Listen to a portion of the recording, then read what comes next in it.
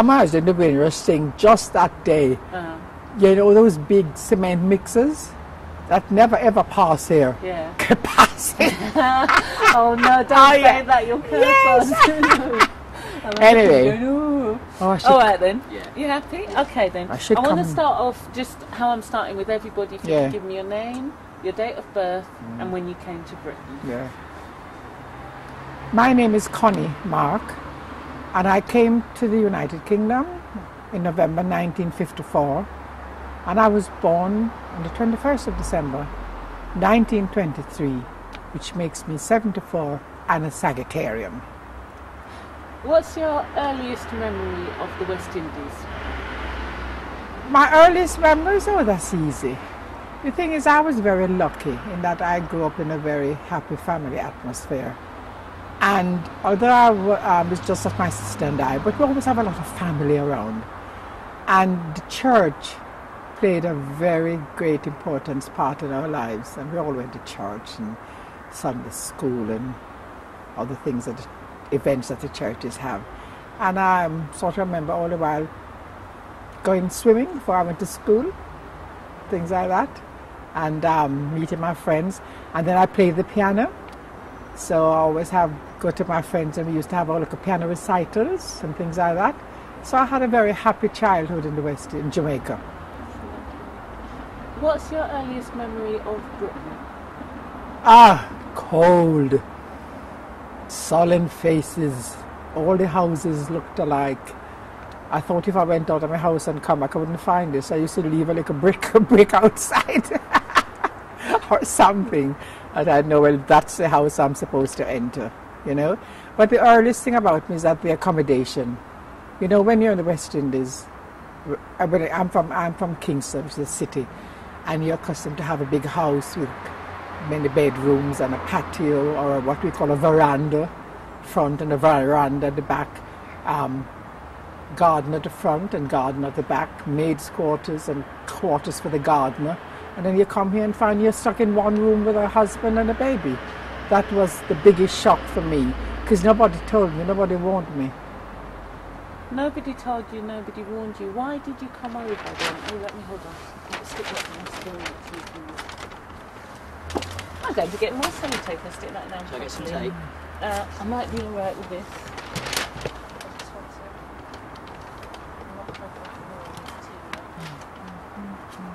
Oh dear. You know. Yeah. Silly, isn't it? I think that's why I've always been stunned by that. The amount of Jamaicans that tell me they can't swim. Why? I don't get it. Okay. Right, Yeah. so that's good. Alright then. What did we get to? Yes, you said nobody told you. No, because you see, the thing is, my first husband, Stanley Goodrich, came over to play professional cricketer because he was a fast bowler, and he used to represent Jamaica in the islands. And this Englishman came and saw what a very good fast bowler he was and got a contract for him in Siam Harbour in Durham. So he came over to this contract, and of course while he was there, his daughter was born. And I'm not saying he didn't want to see me, but he wanted to see his daughter. So we came over by air, and I brought my daughter here when she was 3 months old. What about... I just have to do Sorry. the ND to change that. So Oh, just okay. change Yes, that. a little cloud has come over. That's yeah. fine. Yeah. So nothing to do with work reasons. That was Oh solely no, for work. family. No, I didn't think about work. I only came to spend a year anyway. And I worked as a medical secretary. I was in the army first of all for 10 years, and I worked as a medical secretary in the British Army. And then I worked at the University College Hospital of the West Indies. So I left my job there to come here. And I just bought a suitcase intending to spend a year or two of my husband's contract. I'm still there after 43 years. I don't know whether to be pleased about that or not when people say I intended to come for a little while, then I stayed. Is that good? Is that good? It's not a matter of good, it just happens. Not a point it's good, it just happens that way. You see, the thing is, when you come and then you stay year after year, you got to think of when I got to go back, and you got to start all over again. And sometimes it's more complicated than that. Sometimes we, the women, want to go back, but the men don't want to go. Why? So, men? Because men are men, aren't they? Stick in the muds, you know. We're much more adventurous women, I think. What's working life like over here then? Tell me about that. I enjoyed working here very much because I fought and I got the job that I wanted, because I came as a secretary and it was very difficult to get a job, a secretarial job in those days. Where you want me to look? You are there. No, Okay, to are me. you? Oh, good, good. Because some people want me to look at the camera. Yeah, no, Yes, no. good. Yes. And I was determined that I'm going to work as a medical secretary. And people used to laugh at me. You never get a job. They don't. Colored people don't get office jobs, secretarial jobs. And I had difficulty. I used to go to places and they used to say, just a minute, madam. And in the end, I'm in agencies, and I said, you haven't got to go to the other office and say to them, will you accept a colored person? You could tell them on this phone in front of me. I said, because I know that's what you're going to ask about, you know. And I had that quite a lot. And I got things like, well, we're not so sure of your educational qualifications. And I said, but the same examinations that you take in England, we take in the Commonwealth. And I'm in the Commonwealth. I say, you took junior Cambridge, senior Cambridge, higher schools, matriculation high school, so did we. I said, I passed all those examinations, you know. And, well, of course, when I look back at it, you can't really blame them, for it's all these young white girls who weren't taught anything about the Commonwealth in schools anyway. So, I mean, as far as they are concerned, we can't even read English. Well, you say, I mean, I know you're looking back now, and you sound very strong, and you sound very fierce, and you sound very definite. Now, I wouldn't feel that if that happened to me now. I wouldn't feel that. I want to know how No, you wouldn't felt feel that. at the time. No, you wouldn't feel that because you would not have gone 10 years giving your service to the British government, to the British Army during the war. So having done that, I felt I was entitled to better treatment. And did you say that? Yes, of course I said it. I wasn't afraid to say it. I've been rained. That's the thing, you sound very unafraid. That is the word. Lots of people have told me things that sound sad. And, I'm not sad. So I'm not sad because I could fight them. Because I eventually got a job as a medical secretary at the National Hospital for Nervous Diseases, Queen Square. I fought and I won. So why should I be sad? If I didn't win, then I would be sad. Okay, tell me about that. I want to know about, oh dear, Yeah. is it going to hold off? You know. Well, we'll keep going. We'll see how it Yeah. goes. If it gets too bad, it gets too bad. Yeah. I want to know how you felt about the other nurses. Did you have friends who were nurses as opposed to secretaries? No, nurses were all right. Nurses found it easier to get jobs because they need nurses more. Nurses were essential services. They need nurses more than they need secretaries. You know, so nurses didn't have any difficulty.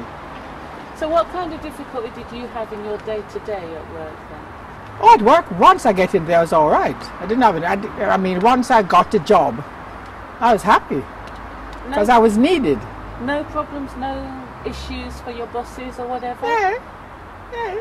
And the people working beside you, how did they treat We say, fortunately, they were mostly Irish. And we used to see these signs, room for rent, no Irish, no colours, no children, no dogs.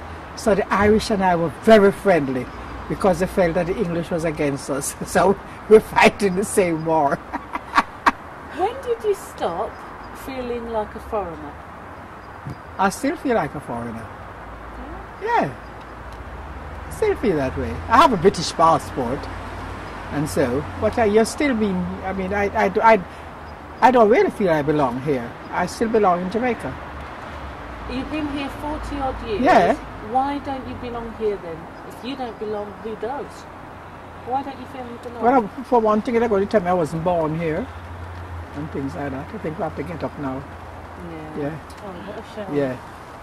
Oh, what a shame. Okay, so, yeah, the first question being, when did coloured become black? Well, as far as I know, coloured became black when the Americans decided that they're not going to call themselves Negroes anymore. And then they says, oh, we are going to call ourselves coloureds. And as I always say, using a Jamaican phrase, we are so full of fashion that everything the Americans do, we do it too. So we decided, oh, we'll call ourselves colored.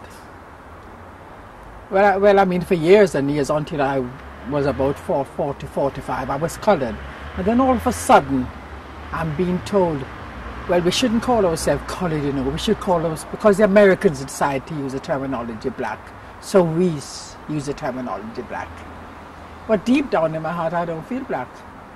I feel colored, because that's what the word I grew up with. I mean, I grew up with the name Constance, Winifred, and all of a sudden I'm going to be Marguerite Christine. It's not fair to expect me to just change overnight to be Margaret Christine when I grew up as Constance Winifred. You know what I mean? And I mean, deep down my heart, I really don't see why I should be referred to as a colour. A Welshman or a Welshwoman is Welsh, they're Irish, they're Scottish, they're Italians, they're Jewish. Why I must be referred to as a colour? What about black British children today who call themselves black British? Why do you think they have problems with their own identity? Well, the old thing about it is that, you see, if you're born in Italy, you have an Italian passport. Or if you're born here, you're born here, you're never English. For English, you've got to be white. But if you're born here, you're British. You'll never ever be English. And of course, black kids do need an identity.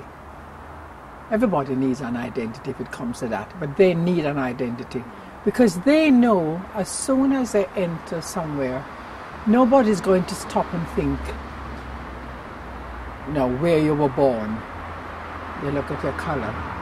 And I always say, why be prejudiced against poor young black British? If the school system here is so rotten or not so good as it used to be, and they're not as educated, they must blame the system in this country, not their colour. Blame the system in this country.